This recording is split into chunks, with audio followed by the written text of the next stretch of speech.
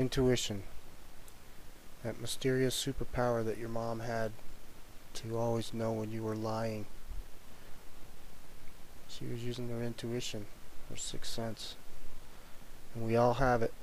We all have intuition. We just have to use it. The more you use it, the sharper it gets. And pretty soon it can become your navigator and help you figure out your path. Weed through the bullshit. Know when someone's lying to you. It's your gut feelings.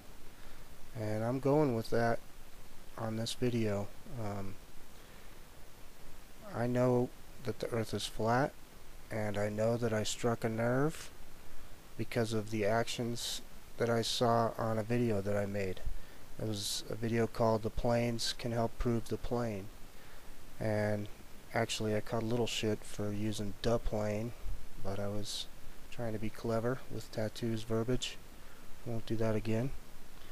But it definitely brought the shills out in force.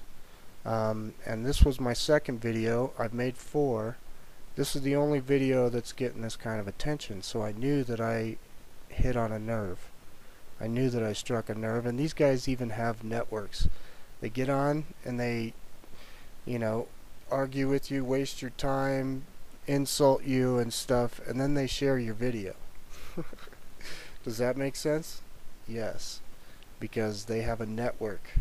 They're a network of shills. Probably all former NASA shills, and now that NASA's going down in flames, they're all jumping ship and working on the flat earthers. But this video I made basically checked out all the flights in the southern hemisphere. I was checking all kinds of different cities and just checking their routes and mapping them on Google Maps and then mapping them on a flat earth map. And what it showed me was the flat earth map routes made sense and the Google map ones didn't. They threw in a couple of non-stops here and there, one usually for each flight that I looked at, if that, and those are fake. I mean, they have to be fake. When you look at the mileage doubles for all the other flights, and they all go into the northern hemisphere and come back down. So none of it makes sense when you plot it out. And I'm using my intuition to say that yes, for one thing, the earth is flat, because I had 4 subscribers and I'd never made a video until a month ago. And how did this video find so many people and make them so dang angry? You guys aren't even seeing all of the comments. Half the comments get caught in the spam collector, which is nice because most of them are vile and nasty and angry. Why? Why are they so angry?